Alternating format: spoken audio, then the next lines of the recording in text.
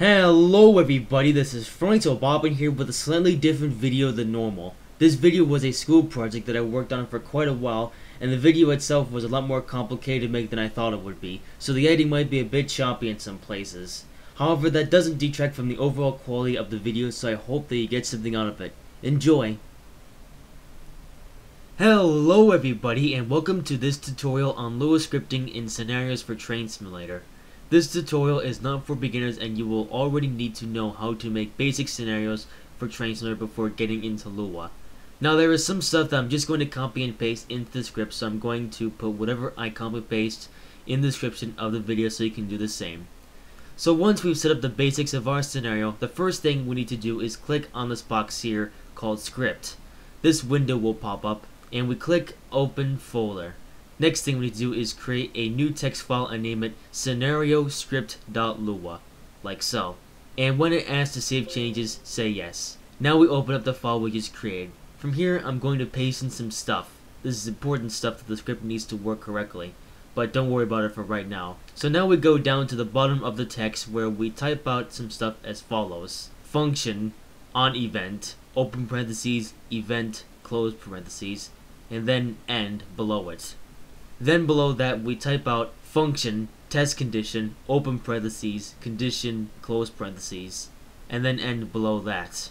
So now that we have the foundation of our Lua script, it's time to add some features to make sure our script is working. First, we're going to code in an HTML pop-up message. To start, we're going to go back into the timetable view and add a new message box and name it intro. Make sure the name of your message box matches the name of the event coded into the script.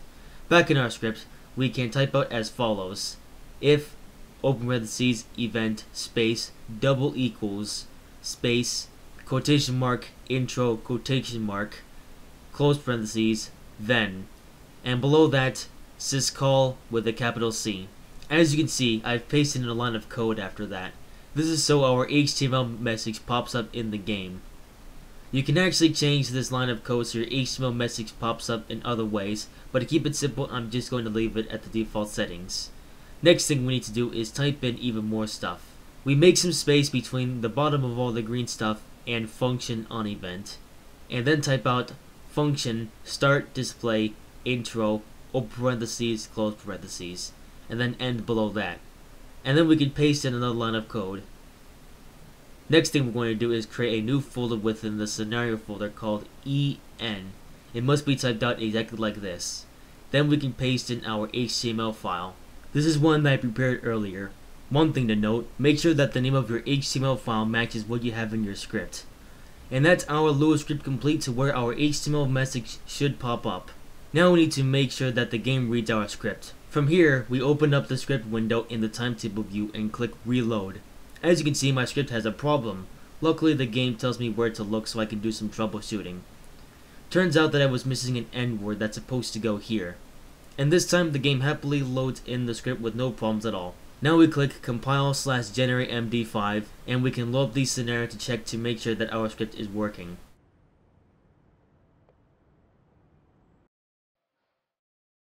And presto, our pop-up message is working just fine, and the script is working the way it's supposed to. So now that we've covered the foundation of Lua scripting, let's add some more. Now I'm going to show you how to add some cinematic cameras. First thing we're going to do is go into the timetable view and add a new message box and name it cameras. Then we go back into our script and make some space so we can type out if open parentheses event double equals cameras in quotation marks and a close parentheses. Then, after that, go down a line and hit tab, then type in SysCall open parentheses quotation mark camera manager colon activate camera quotation mark colon quotation mark camera quotation mark comma 0 close parentheses quotation mark with comma, and below that we put in end. I'm also going to copy the word camera to the clipboard for reasons you'll find out in a moment.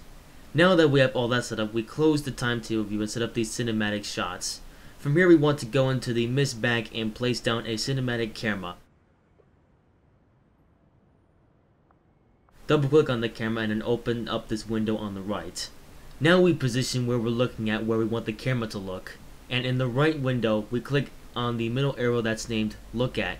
That's now moved the camera to where we were looking. Now we can reposition our view to where we can place a second camera. Then we click the arrow with a plus on it called Add Control Point. And to make sure the camera is looking where we're facing, we click on Look At.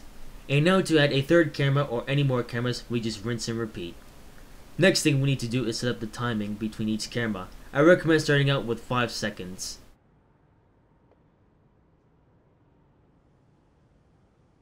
Next we can test play our cinematic intro. While it looks cool, it's a bit slow, so I'm going to lower the time to speed up the flow of the cinematics. Now that we have that done, we're going to insert the word camera into the name box. Make sure it's exactly how you typed it in the script. Now before I move on, I'm going to go into the timetable view and make a small change to the intro message command. And I'm going to delay it by a few seconds so it pops up when the cinematic is finished. Now we can go back into the script window in the scenario editor and click reload, and then compile/generate MD5.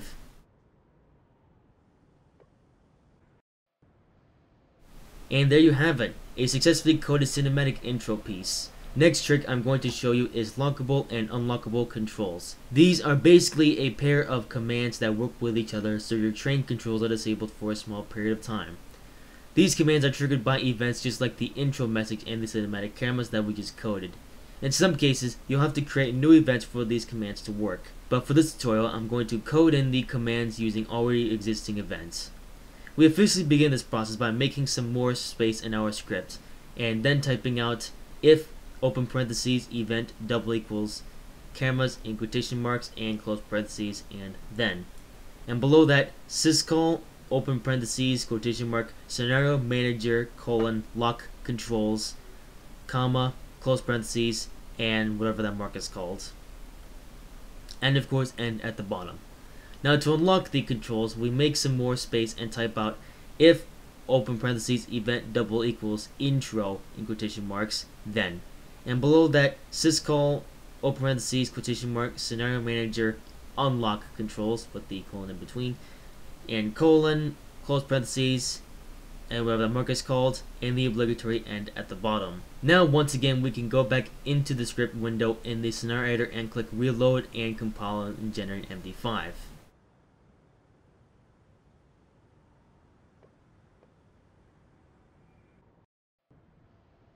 And now we have the controls locked for the duration of the cinematics and then unlocked when the intro message pops up. Pretty useful so our train doesn't start up while the cinematics are playing. Next trick I'm going to show you is something simple but a bit complicated to code. This is displaying recorded messages, aka being able to bring back up previous messages in case you need to reread an instruction because you forgot about what it said. To start, we're going to create some space between the green stuff and the function StartDisplayintro command. Now we can just paste in a whole bunch of stuff.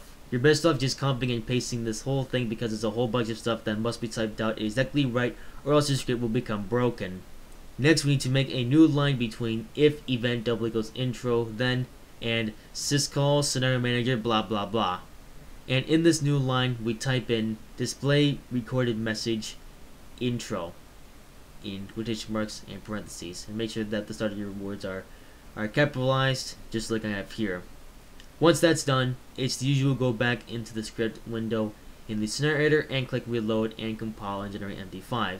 As you can see, the first time I ran this, something wasn't working properly, but if you just copy and paste the load of stuff that goes in between the green stuff and the function StartDisplayintro command like so, then it will fix everything and your scenario will work just fine.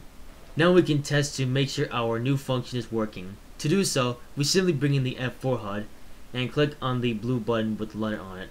So that covers that. Now on to something more exciting, audio. In this case, I'm going to code in 2 audio files which will work as announcements. First thing we're going to do is place down a destination marker right after the platform. This will trigger the departing announcement. Now we're going to go down to the next station stop, which in this case is Bridgeport, and place down another destination marker right before the platform. This will trigger the arriving announcement. Now we're going to set up the triggers in the timetable view. These will be set up as go via objectives so we can drive right over them and trigger the audio. We're also going to add a message box which will act as the event that sets off the audio. Once that's all set up, we can go back into the script and write some more code. We're once again going to make some more space and then type out if event double equals depart in quotation marks, then, and in between that and end, SysCall ScenarioManager play dialog sound, quotation mark, comma, and insert.wave in quotation marks, and then the close parentheses. And then in the next line down, SysCall ScenarioManager stop dialog sound, and insert.wave, kind of like we did before, but of course slightly different. As you can see, I misspelled dialog. Now we're going to open up the EN folder that we created earlier and paste in our audio files. These are the ones that I made earlier. Next, we're going to copy the name of the audio file that we want to play first to the clipboard and paste it where we put insert.wave. On the side note, make sure that your audio files are in the WAV format. I don't think any other file formats will work. For the second audio file I want to play, I'm just going to make some space and copy and paste what I just wrote and change the event name to arrive and change the file name to second audio file name.